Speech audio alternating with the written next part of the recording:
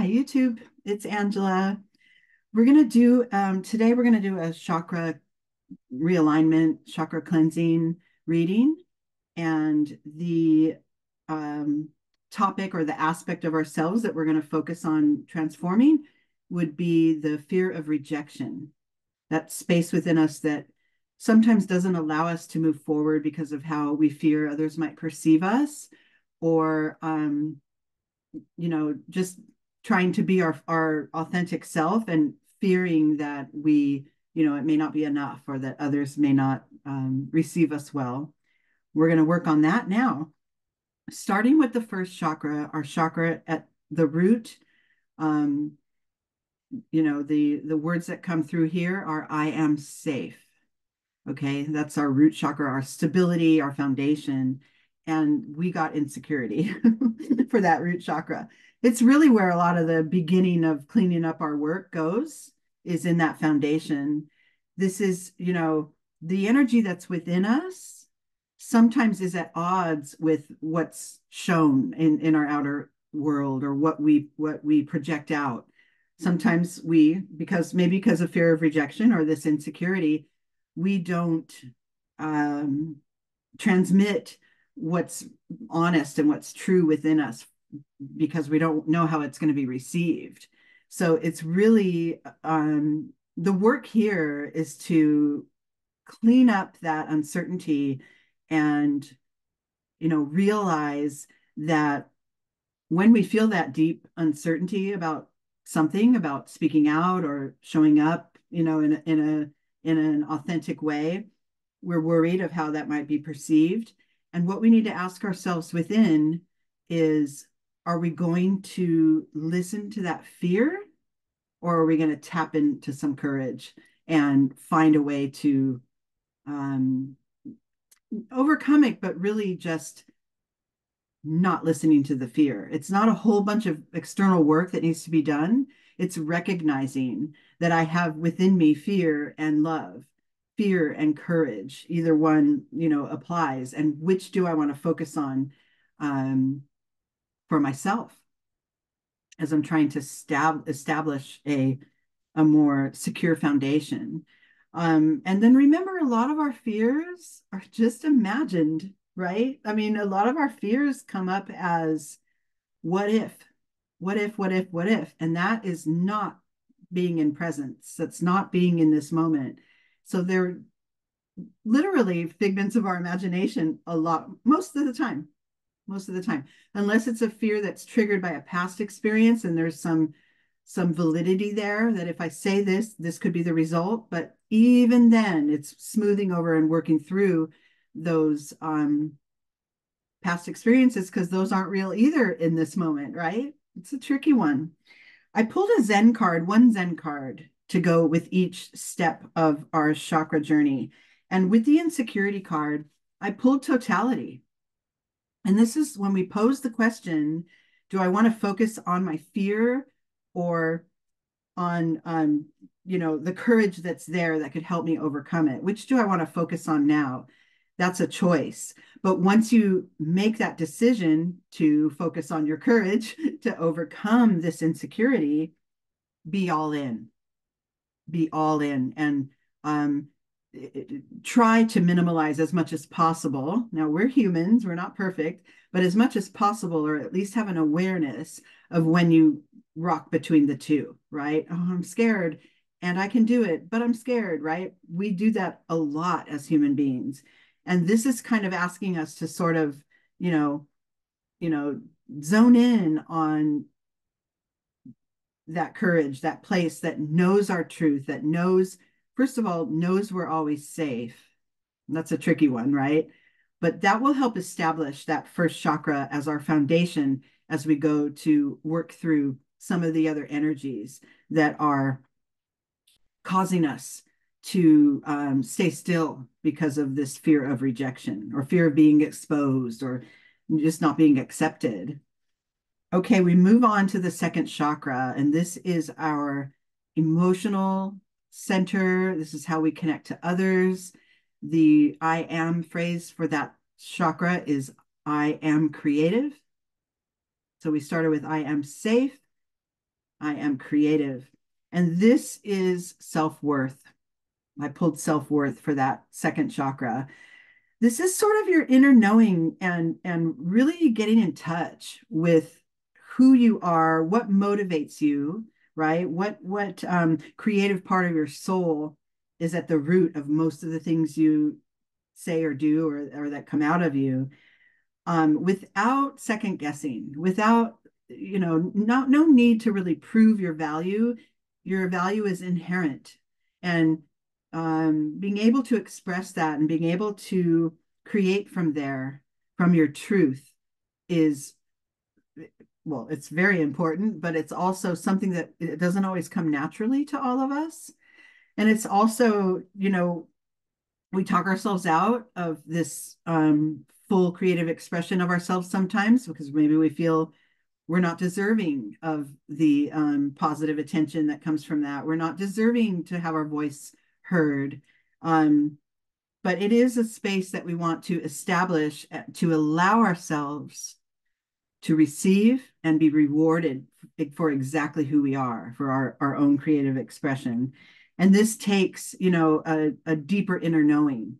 But once we've established I am safe, then we can move on to that inner knowing that rests kind of right above that secure foundation of the first chakra. And the Zen card that I pulled with self-worth is the source. And this is your inner being. This is the core of your inner being, of your inner knowing. And this is where there is no judgment. This is a spiritual, energetic outlook on it, but there's no judgment. There just is, right? There's just this purity of who I am, where I come from, what I stand for, and my connection to the divine. And there's a purity there that doesn't always need to translate into your outer world, right? This is just for you and you to kind of know and connect on that I am safe, I am creative, and my knowledge of my inner being and my connection to that is the second step in this foundation for me to continue to evolve. And then in the third chakra area, which is your solar plexus area, that's your, your self-will. The I am phrase there is I am powerful. And this is represented in this reading by joy. This is, being able to detach from some details and let your empowerment kind of overrule some roadblocks or some uncertainties that show up in our lives, and to just be kind of like in this picture, she's flowing, with earth elements, with the daisies, but there's also these bursts of air. It's almost like she's walking on air. There's nothing to torment over here, right? In this space, there's just joy and almost a healthy detachment from needing to prove ourselves, needing to be accepted. Those are less healthy attachments. And what we want to do is detach from that. And the more you can become detached from those expectations, the more joy you'll experience, because your inner being already knows your worth, right? It's a whole, they're all connected. It's all connected. So this lets you, even if momentarily, have a fresh outlook, this detachment and kind of, yeah, they want me to say this and be that and act like that, but that doesn't feel like who I really am. So how about if I just, let that be, let their expectations be there without me having to react to it. That brings you more lightness and more air and more joy, and more freedom to move about and express yourself from the truest part of you. And then the Zen card I got with joy is celebration. Hello.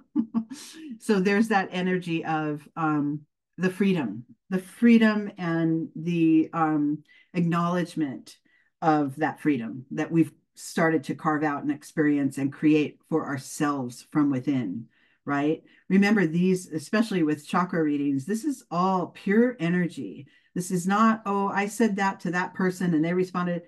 That's how it manifests. But the truth of it is the work and the realignment is within you.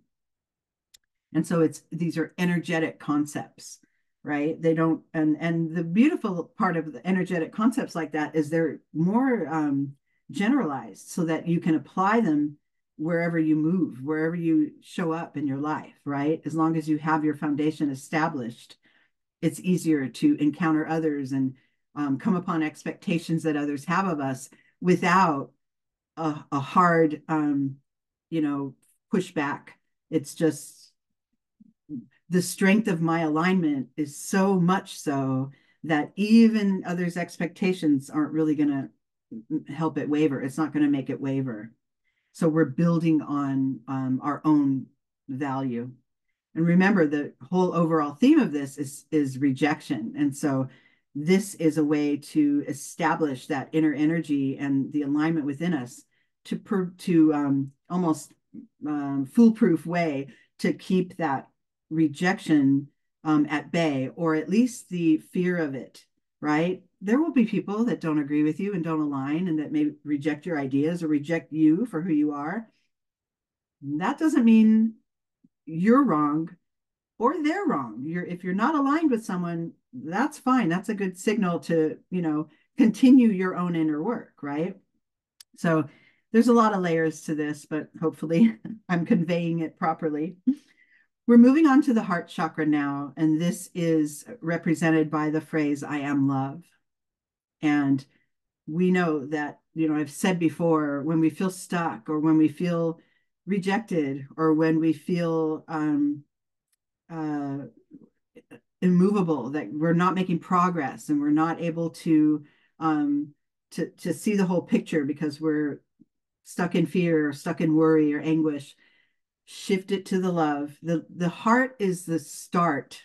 Ooh, that's good. The heart is the start of loosening things up and being able to move. And it starts with self-love, self-compassion, which then gives you the foundation to be able to bestow your love on others and be about love most of your waking hours, most of your time.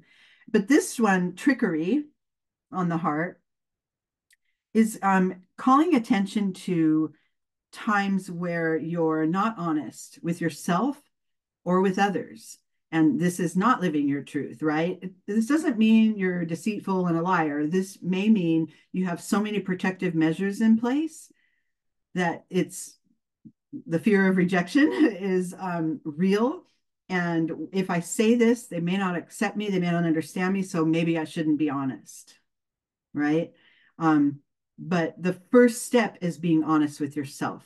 Where in my energy do I hold back? Where in my energy does this fear of rejection stop me in my tracks and prevent me from really expressing out and living fully exactly who I am? It's also asking us to speak from the heart, being honest and being sort of combative are a couple different things. You can come upon someone that has a concept or has an idea, and then you don't agree. And you could either be brutally honest and say, you're wrong, you're full of it, whatever, or you can just say, oh, in my experience, this is how I see it. That's being honest without being combative. Does that make sense? So it's really coming from love with that honesty. And the Zen card I got with this was interesting. With the trickery card, I got Thunderbolt. So this is really identifying and being willing to let fall away those old protective measures, those old ways where I'm just a yes person. I'm going to agree with everything you say because then, you'll accept me, right? But then are we being honest with who we really are? And so this guidance is asking us to let that facade or let that misaligned or unaligned part of us let it fall away, because the inner alignment is, and especially as we're building with each of these chakras, that is what's creating our whole being and our ability to live in the face of rejection without this overwhelming fear that takes us down, or in the you know in the face of disconnection. Sometimes as we're establishing our soul and evolving our soul and becoming more of who we are, others around us may not recognize us, and it might intimidate them, and that might create distance in some of our relationships. But it's also making room for you to move and operate as your authentic self. And soon enough, either those around you will reconnect, or you start to create a new, set of souls to connect with. So letting those old paradigms fall away as you emerge in your honesty and in your loving expression of your truth. Okay, and then we move to the throat chakra, and that is represented by I am truth, speaking your truth, right? Being able to express it in as many moments as you can. And I got isolation. This is sort of holding back that truth, holding back your voice, waiting for the right time to say waiting for the right time to express it, um, you know, over preparing, never feeling ready because you haven't been able to align, what you're going to express with your outside world, which I would argue is the backwards way to do it, right? Align with your inner world and let the outside world receive it as they do. And as long as we're in this alignment of, the self-worth and the joy and the love, it's kind of hard to really let any bit of rejection out there take you down when you have that foundation, right? And we want to clarify the difference between isolation and solitude. There is a difference, right? Isolation is really just cutting yourself off to prevent the, maybe incoming criticisms, or to prevent someone really knowing exactly who we are because of the fear of rejection. But the solitude is another concept. Solitude is important and inherent in our growth. We must, collect ourselves and stay in touch with the source of who we are in order to keep developing our persona, or our experience here on this planet as humans. And then the isolation is really cutting ourselves off and biting our tongue, and not knowing what to say in the correct perfect words, so we don't say anything at all, right? There's a severing of our connections when we're using our energy in this way. And the Zen card that I pulled with that is exhaustion. This is hard to keep up. This holding back and editing ourselves and not speaking our truth when it comes through, from our joy, from our space of love, there is an exhaustive quality to that. And soon enough, we hit some kind of a wall, whether it's energetic or a real world wall. Relationships get severed, or we don't speak our truth. So we hold things internally, and we have this sort of inner fight going on within us because we're not living from our authenticity. And so that could create physical problems within us if we hold that energy, that opposing energy within us.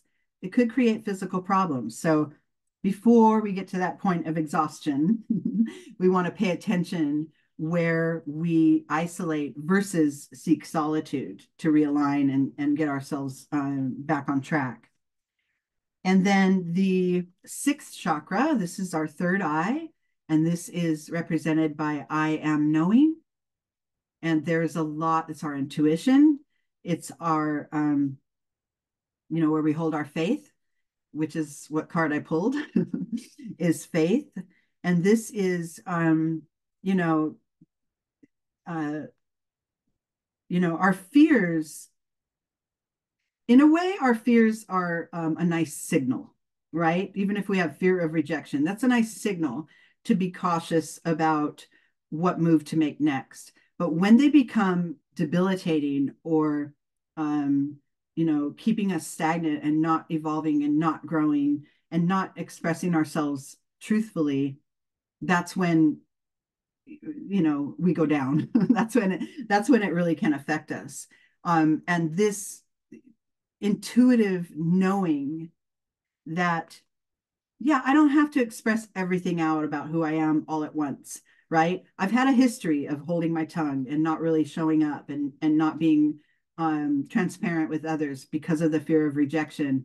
But once, the next time I come upon that, I can shift that a little bit and I can say a little bit of my truth, right? I'm talking in terms of we can layer by layer work through this stagnated place that we may have created for ourselves. We can release it layer by layer. We're not going to transform overnight, and we're never going to be 100% of always, living from our truth. There's always concessions to make and times to pause and not really be out there with it. But it's really just learning to tip the scales of holding back and not living our authenticity because of fear of rejection or because of other fears, and also learning to sort of massage some of those stuck places and let them go and release them so that we start to emerge more as our true self. And the faith is just that promise or that knowing of the unknown, knowing that even though there are a lot of unknowns, that we are well, we are safe, right? I am knowing. And then, with pain, sometimes when we're in a painful situation, the word faith comes up, right? Have faith. It's all going to be okay. But the pain sometimes is causing us to cling tighter, right? It's causing us to not really make any moves. Sometimes pain, fear, those kinds of energies. But that only makes it worse, right? Because we're holding ourselves in place and remaining stuck when what we're naturally meant to do is to continue to evolve, continue to grow. So tapping into your intuition and that space that just knows, I am safe, I am powerful, I am love. Tapping into that is important for us.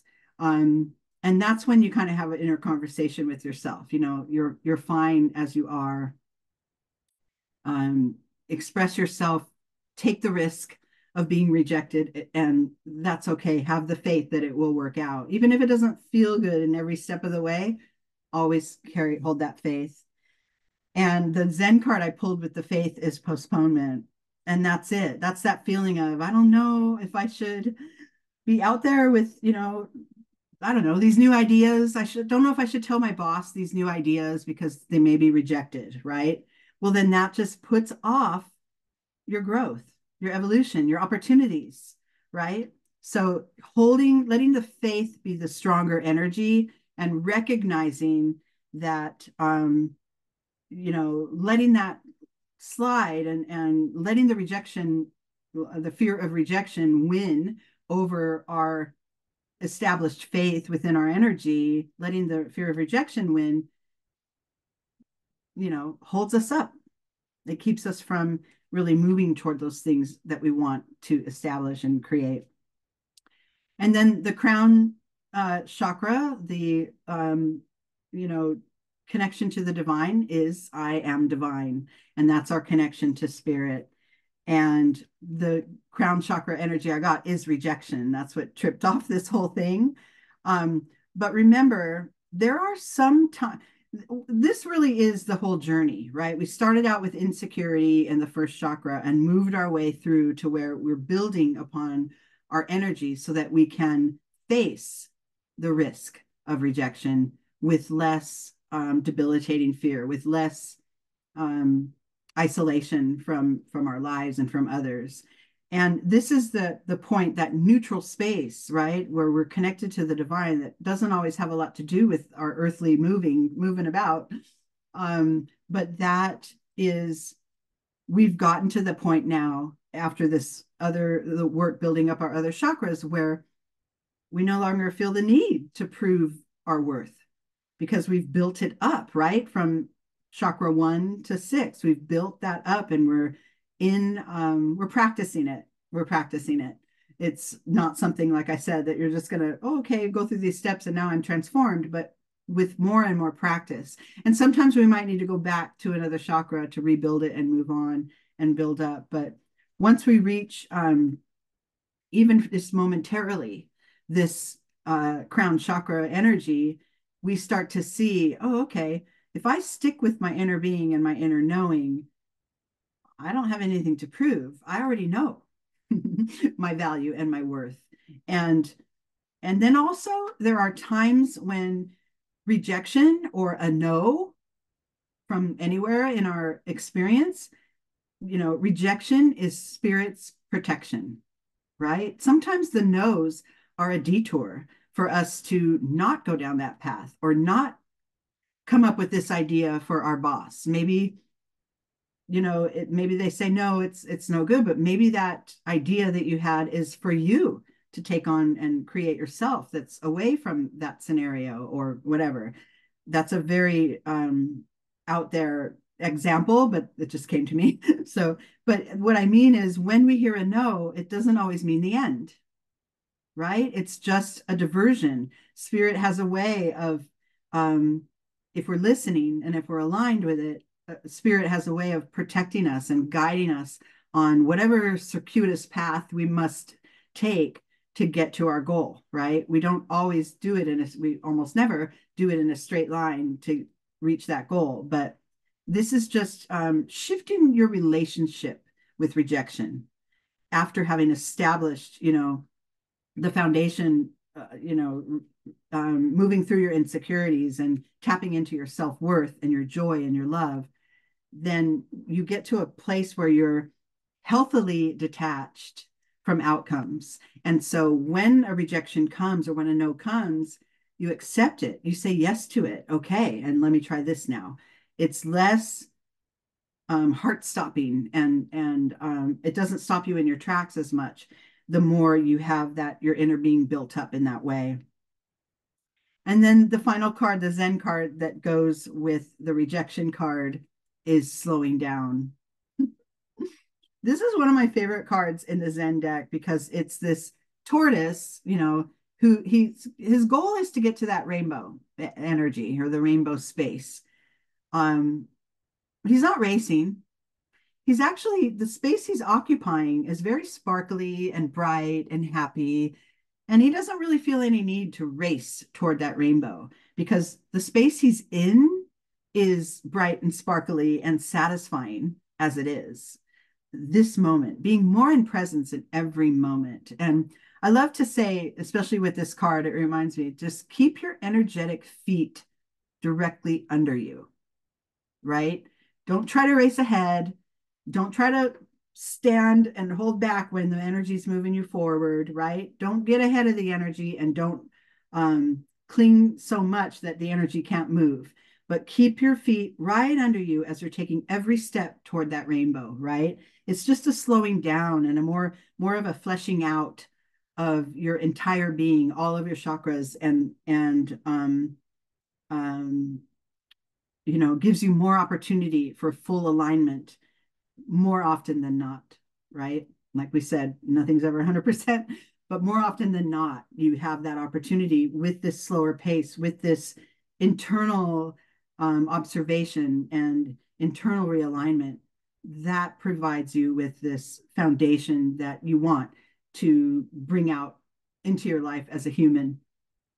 So that's it. It's the energy work of clearing your chakra in the face of rejection. And that will do it for now. I hope you're all well. Sending love.